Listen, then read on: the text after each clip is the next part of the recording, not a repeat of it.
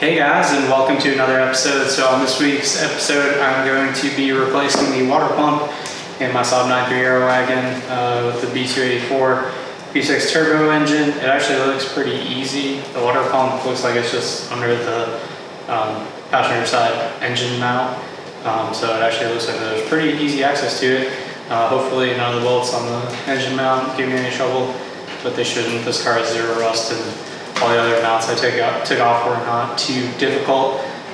So the symptoms the car's been having is just whenever the coolant is hot, it's just dripping down this, I guess it's front side of the engine, or passenger side of the engine. I can't really tell where it's coming from, but I'm pretty sure that's the only place with coolant on it, on that side of the engine. So I'm hoping that it's either the gasket or the mechanical seal on the water pump. So I have a new gasket, new water pump, and it looks pretty easy. I think the most difficult part is going to be getting the intake box off or putting it back on, because every time I do it, it's just a kind of crazy jigsaw puzzle to get everything lined up. But yeah, let's get to it.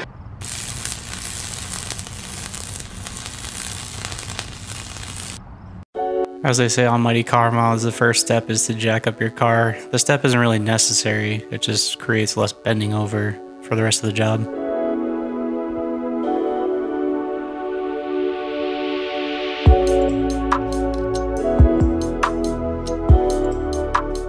This was actually one of the easier times I had removing the air box on the car.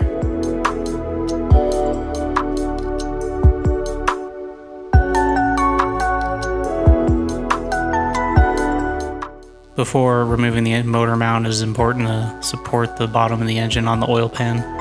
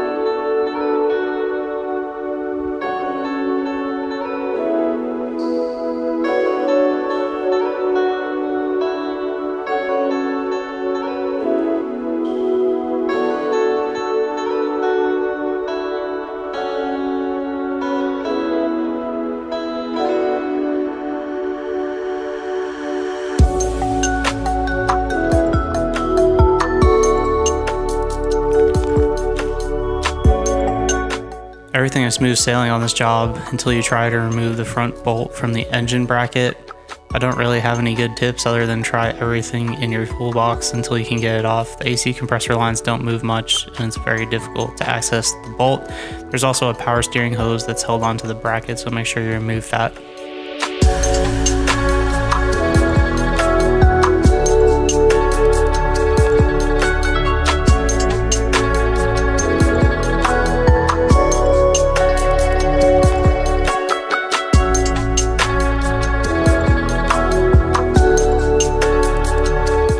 Before you relieve the belt tension, loosen the nuts on the water pump pulley, although they're not very hard on there. Then use a breaker bar to take the tension off the tensioner and remove the belt.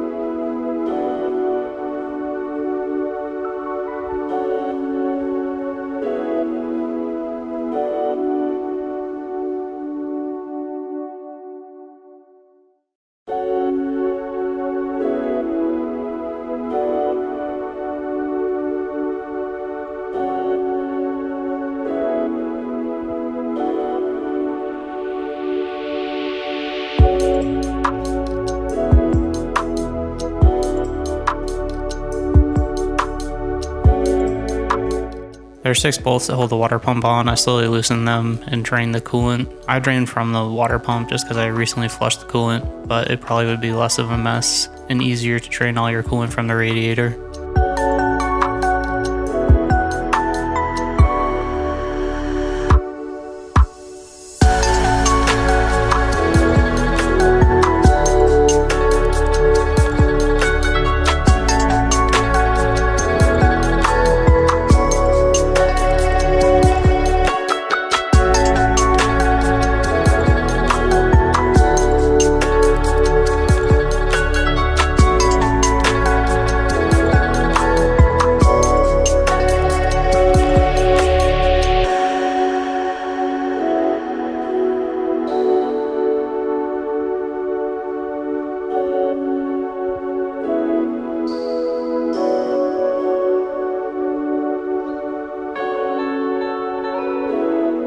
Once the water pump is removed, I used a plastic razor blade and Brillo pad to remove all the old gasket material. The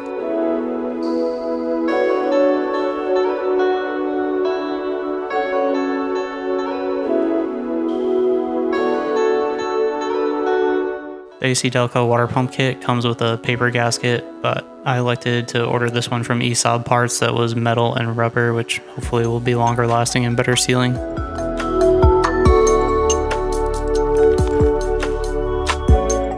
Tighten the new water pump in a cross pattern to 15 foot-pounds. Obviously there wasn't enough room for a torque wrench, so I just snugged them down with my small 1/4-inch drive ratchet.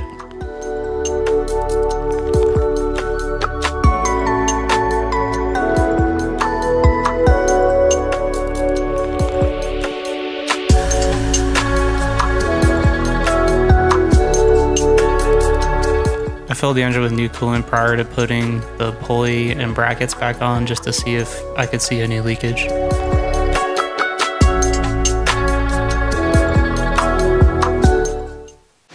So that's a wrap on this episode. Overall, it was pretty easy. There was just that one bolt. There's always that one bolt, but on this job, it was the one that was on the front side of the bracket that goes on the engine. And it was just a pain in the ass to try and figure out the right combination of ratchet, extension, and socket, and universal joint and length to be able to get it around those AC compressor lines. You can't jack the engine up and down trying to get it positioned so you can get it off, but it probably took me like an hour and 45 minutes to get that bolt off. And then like everything else was probably the same amount of time to do literally everything, like taking it apart and then putting it back together. But on the way back it was a lot easier once you know what to use. And then also there's that one bolt for the power steering line, which I didn't see the first time I went to take that bracket off. That one's a little difficult too. If you have like a ratcheting wrench with a flexible head, it makes it a lot easier. But overall, pretty easy job, and hopefully, fingers crossed, the car will actually drive for more than a couple days before it breaks again. I let it idle in the garage and I don't see it leaking at all. There was actually one coolant pipe that I had to loosen to get the motor mount off that was leaking a little bit, but I readjusted it and it seems like it's good now. So hopefully, if not, I'll have to get a new O-ring for that, which is pretty easy.